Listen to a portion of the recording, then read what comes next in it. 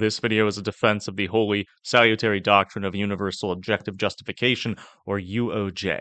This video is primarily directed at those who call themselves Lutheran but deny this doctrine, so this is not a direct critique of Reformed theology. Several of our arguments are going to assume doctrine that all who bear the name Lutheran believe, like universal atonement. So if you want to critique this video by saying that universal atonement is false, you're missing the point. Please keep that in mind. We establish the formal definitions of our terms as follows. Redemption, the recovery from sin and death by the obedience and sacrifice of Christ. Atonement and reconciliation, the removal of the separation between God and man, such that those who are reconciled are at peace. Objective justification, God's verdict that the world is no longer guilty of sin for the sake of Christ's life, death, and resurrection. Subjective justification, the individual application of objective justification received through faith as the instrumental cause. The doctrine of objective justification formally teaches that Christ's life, death, and resurrection redeemed all men and atoned for the sins of all mankind, reconciling all men to the Father and declaring all men not guilty for the sake of Christ. The doctrine of subjective justification, the corollary to the doctrine of objective justification, teaches that each individual man must receive objective justification through the instrumental cause of faith, so he may reach beatitude. Therefore, the entire world is justified by the merits of Christ, but that justification is delivered to individuals through faith as an instrumental cause. Let us now proceed to our disputation whether the distinction between objective justification and subjective justification is a faithful interpretation of the Holy Scriptures, as well as the fathers of Lutheran Orthodoxy. Objection 1. The reduction to the absurdity of universal salvation. Major premise. If Christ's merits justify all men, then all men will receive eternal life. Minor premise. But not all men will receive eternal life. Conclusion. Christ's merits do not justify all men. In defense of the major premise, we bring forth the teaching of the Scriptures that those who are justified inherit eternal life. Romans 5:1 says, quote, "Therefore, having been justified by faith, we have peace with God through our Lord Jesus Christ." End quote. Romans 5:9 says, quote, "Much more then, having now been justified by his blood, we shall be saved from wrath through him." End quote.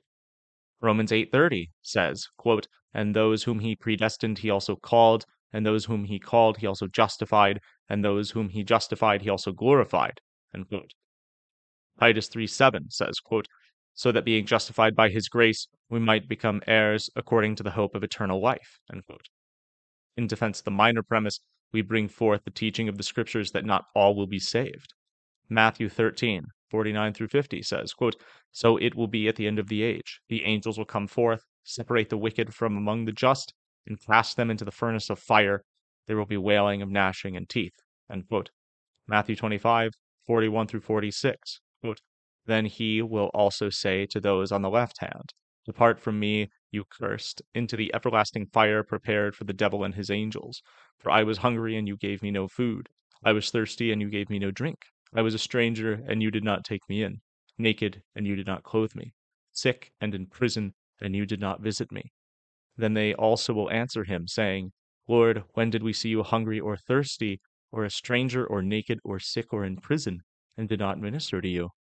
Then he will answer them, saying, 'Assuredly I say to you, inasmuch as you did not do it to one of the least of these, you did not do it to me.' And these will go away into everlasting punishment, but the righteous into eternal life." End quote. Mark 9:43, quote, "If your hand causes you to sin, cut it off. It is better for you to enter into life maimed, rather than having two hands to go to hell, into that fire that shall never be quenched." End quote. 2 Thessalonians 1:8 through 9, quote, "In flaming fire taking vengeance on those who do not know God, and on those who do not obey the gospel of our Lord Jesus Christ. These shall be punished with everlasting destruction from the presence of the Lord and from the glory of his power." End quote. Jude 7 through 8, quote, "As Sodom and Gomorrah and the cities around them in a similar manner to these, having given themselves over to sexual immorality and gone after strange flesh, are set forth as an example, suffering the vengeance of eternal fire." End quote. Revelation 20:15, quote, "And anyone not found written in the book of life was cast into the lake of fire." End quote. And finally, Revelation 21:8, quote, "But the cowardly, unbelieving, abominable, murderers, sexually immoral, sorcerers, idolaters, and all liars shall have their part in the lake which burns with fire and brimstone, which is the second death." End quote. Therefore, we can conclude that it appears that the distinction between objective and subjective justification is repugnant to the teaching of the Scriptures and must be declared false. Objection 2. That faith becomes superfluous. Major premise. If objective justification is true, then faith is not necessary for salvation. Minor premise. Faith is necessary for salvation. Conclusion. Therefore, the doctrine of objective justification is false. In defense of the major premise that objective justification eliminates the need for faith, we state that such is formally contained in objective justification as a doctrine. That is, objective justification teaches that justification occurs regardless of the faith of any man. Objective justification is called universal objective justification precisely because the proponents of the view say that all are justified, even those who do not believe. Therefore, if individuals are justified regardless of their faith, we may say that faith does nothing to justify. In defense of the minor premise, we declare that faith is necessary for salvation by a necessity of supposition. Should someone have faith, they are saved. Should someone not have faith, they are not saved. Such is the explicit teaching of the Scriptures. Quote, he who believes and is baptized will be saved, but he who does not believe will be condemned. Unquote. Mark 16:16. Quote, he who believes in him is not condemned, but he who does not believe is condemned already, because he has not believed in the name of the only begotten Son of God.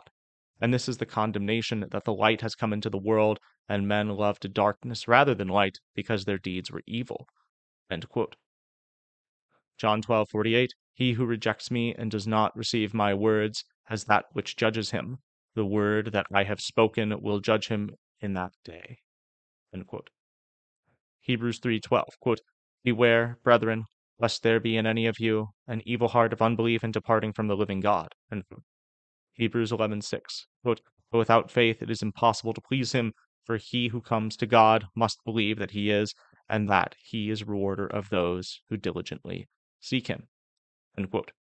Therefore, we may conclude that faith is necessary for salvation, and as a consequence, the doctrine of universal objective justification is false. Objection 3, that the gospel is only a past reality. Major premise. If all men are justified by Christ at his death and resurrection, then the gospel is merely informative about past forgiveness, and there is no impartation of forgiveness now. Minor premise. But the gospel is not merely information about past forgiveness, and there truly is impartation of forgiveness now.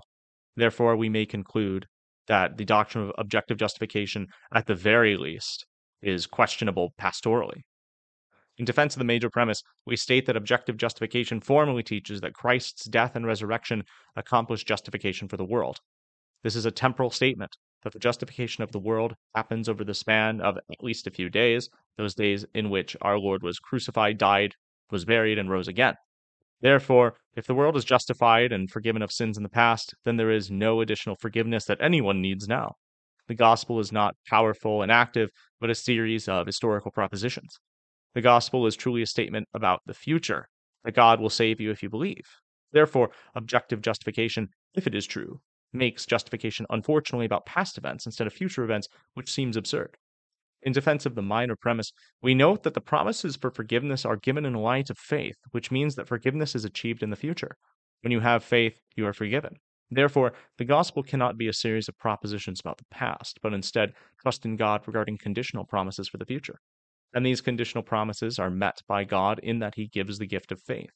It is evident about the Scriptures that forgiveness is not something that occurred once, but something received by those once they believe in the present and the future. Matthew 6:14-15, quote, for if you forgive men their trespasses, your heavenly Father will also forgive you. But if you do not forgive men their trespasses, neither will your Father forgive your trespasses. End quote. Mark 11:25, quote, and whenever you stand praying, if you have anything against anyone, forgive him, that your Father in heaven may also forgive you your trespasses. End quote. Luke 6:37, quote, judge not, and you shall not be judged. Condemn not, and you shall not be condemned. Forgive, and you will be forgiven. End quote. Quote, then Jesus said, Father, forgive them, for they do not know what they do. And they divided his garments and cast lots. End quote. That's Luke 23:34. Acts 7:59-60, quote, and they stoned Stephen as he was calling on God and saying, Lord Jesus, receive my spirit. Then he knelt down and cried out with a loud voice, Lord, do not charge them with this sin. And when he had said this, he fell asleep. End quote. Therefore, we may conclude that universal objective justification is at the very least confusing and does not help pastorally. Objection 4. The novelty of such doctrine.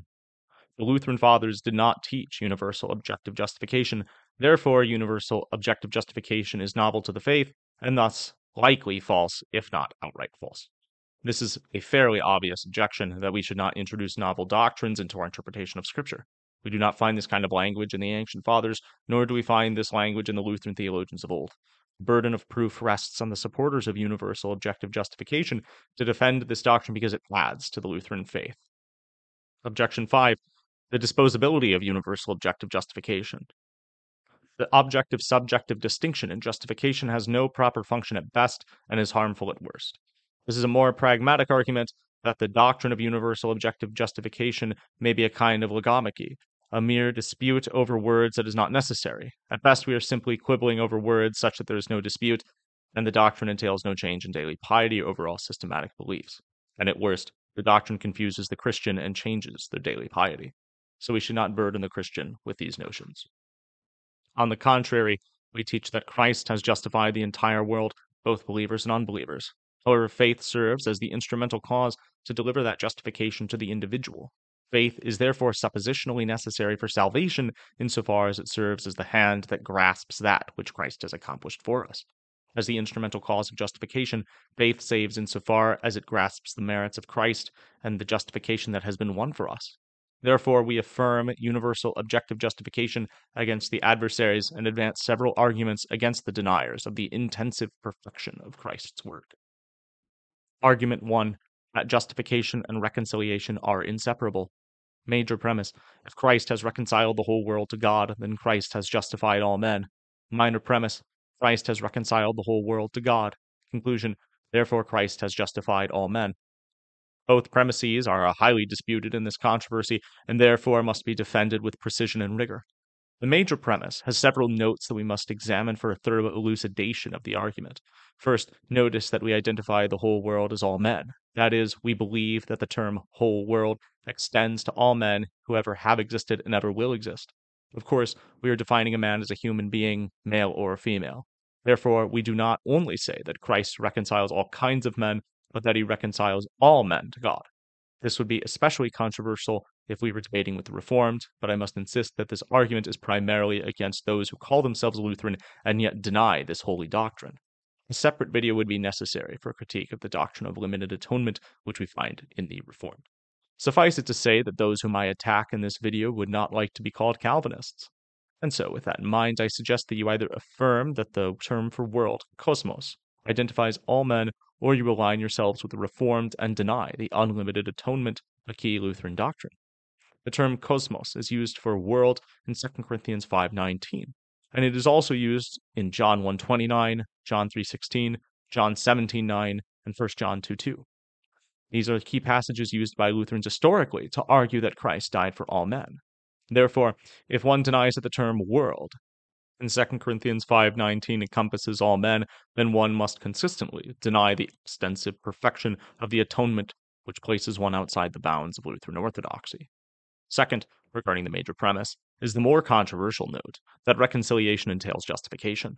We teach that the non-imputation of sins is the immediate effect of reconciliation with God. We distinguish between redemption, reconciliation, and justification, but we do not separate them. Reconciliation yields salvation, as Paul says. Quote, "For if when we were enemies, we were reconciled to God through the death of his Son, much more, having been reconciled, we shall be saved by his life." End quote, Romans 5:10. Paul specifically identifies that we are saved because of that reconciliation. Reconciliation accomplishes salvation. Justification also accomplishes salvation. Therefore, at the very least, they are tightly linked, such that one cannot occur without the other. And so, if one is reconciled to God, then one is justified. We are reconciled to God through Christ's death, and Christ died for all, therefore, all are reconciled to God in Christ. In fact, the link between reconciliation and justification need not be established in such heavy logic.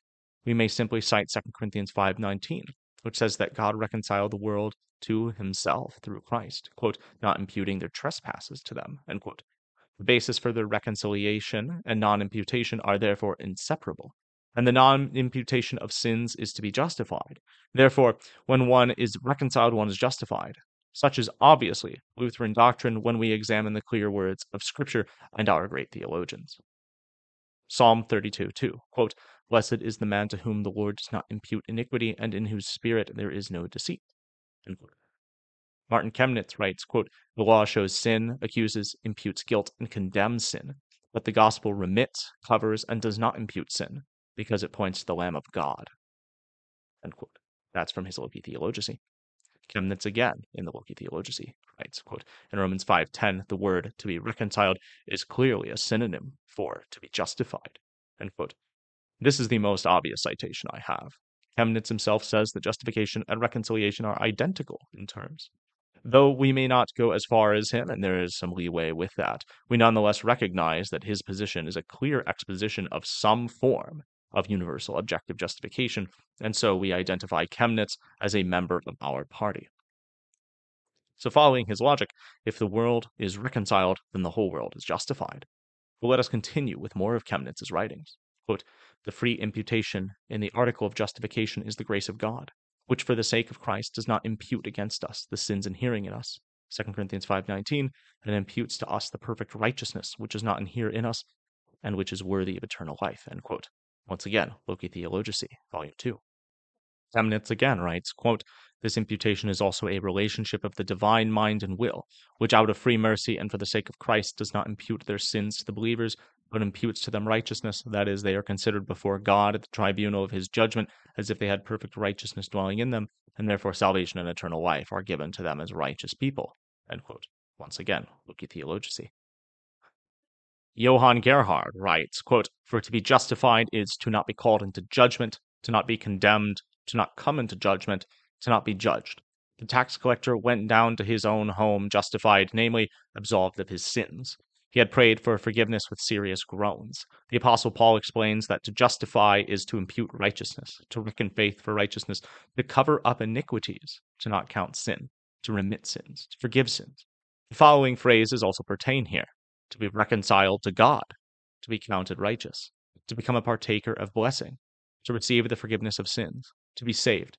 An elegant example of justification is especially shown to us in the servant who owed his master 10,000 talents and obtained the remission of the debt and relaxation of the punishment because of his master's grace." End quote. That is from his On Justification Through Faith, the etymology and meaning of the word justification. Gerhard approvingly cites Bernard of Clairvaux, saying, quote, "Where there is reconciliation, there is also forgiveness of sins. And what is that but justification?" End quote. Also from his On Justification Through Faith, the forensic meaning is demonstrated. Gerhard also writes, quote, "The apostle claims that he is justified and reconciled to God through the blood of Christ, and yet the reconciliation signifies the remission of sins, acceptance into grace, etc." End quote. Once again, On Justification Through Faith. I do not know how the doctrine of objective justification could be more obvious in Gerhard than when he responds to the objection that if Christ made satisfaction, then all people would be saved. Quote, "They make a further counter-argument. If Christ made satisfaction, then all people, even the openly ungodly, would be saved. We respond, there must be a distinction between the winning of the benefit and its application. The former is general, since Christ earned the forgiveness of sins for all people with his death, but the latter is specific, since only believers become sharers of this benefit through faith. After the apostle had stated that God was in Christ reconciled the world to himself, he adds that God gave the ministry of reconciliation to him and to the rest of the apostles so that people might be reconciled to God and become partakers of Christ's benefit." End quote. Once again, On Justification Through Faith. Quenstedt, when responding to the argument that universal atonement entails a universal salvation, writes, quote, "This clearly is shown from 2 Corinthians 5:18-19. That is, reconciliation has been made with respect to the acquiring of the benefit by Christ's death. And yet, God hath given to us the ministry of reconciliation. We pray you, be reconciled." Reconciliation is still to be made with respect to its application, end quote. Such is cited by Schmid in his Doctrinal Theology of the Evangelical Lutheran Church. At this point, the minor premise should be obvious, that Christ reconciled the whole world to God according to 2 Corinthians 5:19, which says, quote, "That is, that God was in Christ reconciling the world to himself, not imputing their trespasses to them, and has committed to us the word of reconciliation." End quote. Argument 2, that Christ's redemption must mirror Adam's fall. This argument is rather simple. In Romans 5, it is said that Christ is the second Adam, reversing that which our progenitor did. Therefore, just as through one man sin entered the world, and death through sin, and thus death spread to all men because all sinned. For until the law, sin was in the world, but sin is not imputed when there is no law. Nevertheless, death reigned from Adam to Moses, even over those who had not sinned according to the likeness of the transgression of Adam, who is a type of him who was to come. But the free gift is not like the offense. For if by the one man's offense many died, much more the grace of God and the gift by the grace of the one man, Jesus Christ, abounded to many. And the gift is not like that which came through the one who sinned, for the judgment which came from one offense resulted in condemnation, but the free gift which came from many offenses resulted in justification. For if by the one man's offense death reigned through the one, much more those who receive abundance of grace and of the gift of righteousness will reign in life through the one Jesus Christ. Romans 5:12-17. Therefore, it's pretty obvious what conclusion we must find. If Adam makes all men sinners, and Christ came to undo what Adam did, then Christ would make all men righteous. Taylor writes, if the offense of one had such far-reaching effect as to bring the judgment of death upon all men, much more will the righteousness of Christ result in the justification of life unto all men. It is absolutely arbitrary and without foundation in text and context if we restrict all men and many to the believers. Argument 3. That Christ completed our justification at the resurrection. This argument is rather key both pastorally and theologically. Major premise. If the doctrine of objective justification is not true, then justification is not a past event. Minor premise. But justification is a past event. Conclusion. Therefore, the doctrine of objective justification is true. The major premise is rather obvious, and is actually lobbed at the supporters of the doctrine as an objection. Objective justification says that Christ won the justification of the world, so it occurred at his death and resurrection, and that the individual believer's faith serves as the instrumental cause, delivering that justification to them. So the major premise should be granted. The real controversy rests in the minor premise. The minor premise states that Christ's work includes the procurement of justification for all men. 2 Corinthians 5:19 is in the past tense, saying that God was reconciling us to Christ. We appropriate the argument for the inseparability of reconciliation and justification from before, and note that if reconciliation was a past event, so too was justification. The gospel tells us that God has reconciled the world to himself, and that by faith we receive this gift. Not that we need faith to activate forgiveness, as though forgiveness requires a composite efficient cause. We offer man a finished product, not a future possibility. So when the Apology of the Augsburg Confession says, when a man believes that his sins are forgiven because of Christ and that God is reconciled and favorably disposed to him because of Christ, this personal faith obtains the forgiveness of sins and justifies us, That is from Article 4. We agree wholeheartedly. A denial of objective justification says that a man cannot believe that his sins are forgiven, or at the very least, the denial says that you believe that because you believe your sins are forgiven. So on what do you grasp your faith? The merits of Christ do not cover you, they are abstract, and you must bring them to you. Faith becomes another efficient cause, which runs contrary to the statement of the Apology that the gospel, offers forgiveness and justification, which are received by faith, Article 4. 62. Bellarmine, the Roman Catholic apologist, objects that if we are justified by faith, then we must believe that we are forgiven already. He understands our doctrine better than those who deny it.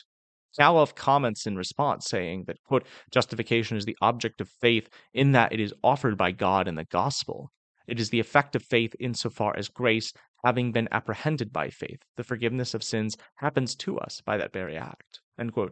John Benedict Karpzov writes, the forgiveness of sins is considered in a twofold manner. First, as it has been acquired by Christ, and is offered as a benefit promised and intended by God for sinners, to be sought and had in the word and sacraments. Afterwards, forgiveness is considered as it has already been accepted by faith, has been applied, and is possessed.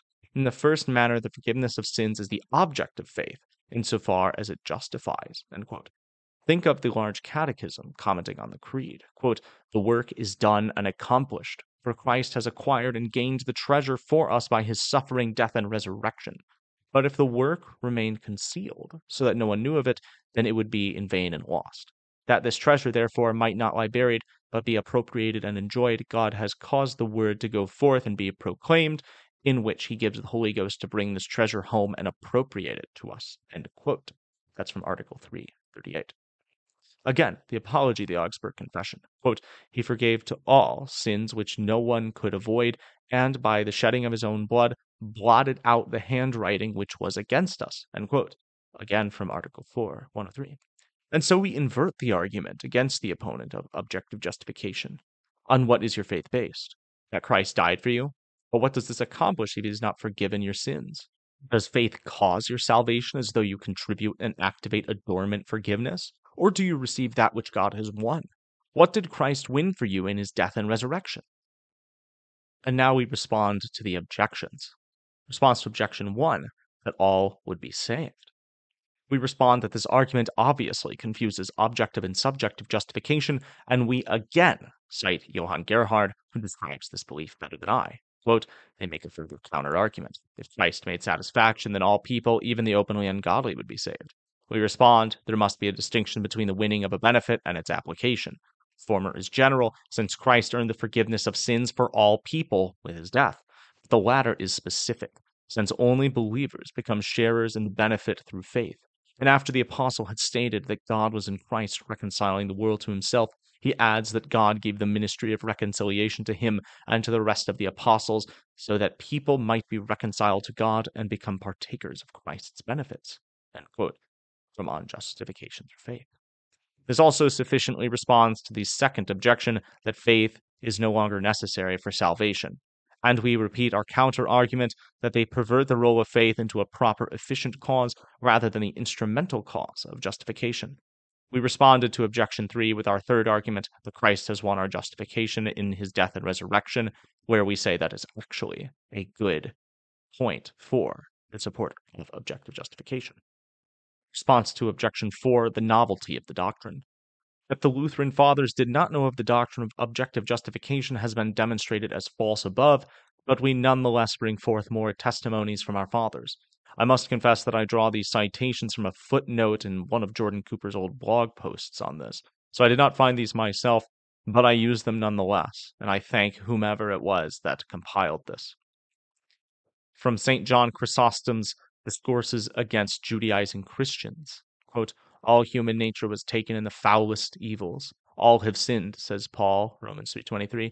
They were locked, as it were, in a prison by the curse of their transgression of the law. The sentence of the judge was going to be passed against them. A letter from the king came down from heaven. Rather, the king himself came. Without examination, without exacting an account, he set all men free from the chains of their sins. All then who run to Christ are saved by grace and profit from his gift. But those who wish to find justification from the law will also fall from grace. They will not be able to enjoy the king's loving kindness because they are striving to gain salvation by their own efforts. They will draw down on themselves the curse of the law because by the works of the law no flesh will find justification. End quote. Ambrose, writing to Irenaeus, this is his 73rd epistle, quote, the law of Moses entered into the place of the natural law, since deception had banished that natural law and nearly blotted it out of the human breast. Pride reignited and disobedience was rampant. Therefore, that other law of Moses took its place so that by its written expression it might challenge us and shut our mouth in order to make the whole world subject to God. The world, however, became subject to him through the law because all are brought to trial by the prescript of the law, and no one is justified by the works of the law. In other words, because the knowledge of sin comes from the law, but guilt is not remitted, the law, therefore, which has made all men sinners, seems to have caused harm. But when the Lord Jesus Christ came, he forgave all men the sin, so they could not escape, and canceled the decree against us by shedding his blood. End quote. From the Augsburg Confession, Article 6. Quote, likewise, the churches among us teach that this faith is bound to yield good fruits, and that it ought to do good works commanded by God on account of God's will, and not so that we may trust in these works to merit justification before God. For forgiveness of sins and justification are taken hold of by faith, as the saying of Christ also testifies, when you have done all things, say we are worthless slaves. The authors of the ancient church teach the same, for Ambrose says, "It is established by God that whoever believes in Christ shall be saved without work, by faith alone, receiving the forgiveness of sins as a gift." End quote. Quote, to say that the Son of David is sitting at the right hand of God means that the Son of God is risen from the dead. His resurrection from the dead is our justification through faith alone. To say that we are justified by faith alone means that all the righteousness of the law and of human beings are condemned. End quote. That's Martin Luther, Disputations on Justifying Faith and Miracle-Working Faith, and that we are justified by faith alone. Quote, Christ's keys help in the attainment of heaven and eternal life, for he himself calls them keys to the kingdom of heaven, because they close heaven to the hardened sinner and open it to the repentant one. Consequently, there must lie hidden in the keys of Christ his blood, death, and resurrection, by which he has opened to us heaven, and thus imparts through the keys to poor sinners what he has wrought through his blood. The office of the keys is a high and divine office, aiding our souls to pass from sin and death to grace and life. It grants them righteousness without any merit of works, solely through forgiveness of sins. End quote. Martin Luther, The Keys. From John Quistorp the Elder, commenting on 2 Corinthians 5:19, as quoted in Friedrich A. Schmidt, Justification, Subjective and Objective. Quote, the word justification and reconciliation is used in a twofold manner. 1, in respect of the acquired merit. 2, in respect of the appropriated merit. Thus, all are justified, and some are justified. All in respect of the acquired merit, some in respect of the appropriated merit. End quote. Finally, from Johann Gerhard's On Creation and Predestination. Quote, the scholastics correctly teach that Christ, to the extent that it is in him, freed all, but the reason that not all become partakers of his grace lies in their own culpability, namely, because they do not cling in faith to the mediator. End quote. And so we conclude that Christ has justified all men, hey everyone, and that faith thanks serves for as watching another Scholastic applying Lutherans justification to the individual. If you'd like to support us, you can follow us on Twitter at Gerhard's Ghost, or contribute on Patreon at Scholastic Lutherans. There you'll get access to our Telegram chat and other perks. Links can be found in the description. Subscribe, like, or leave a comment, and have a nice day.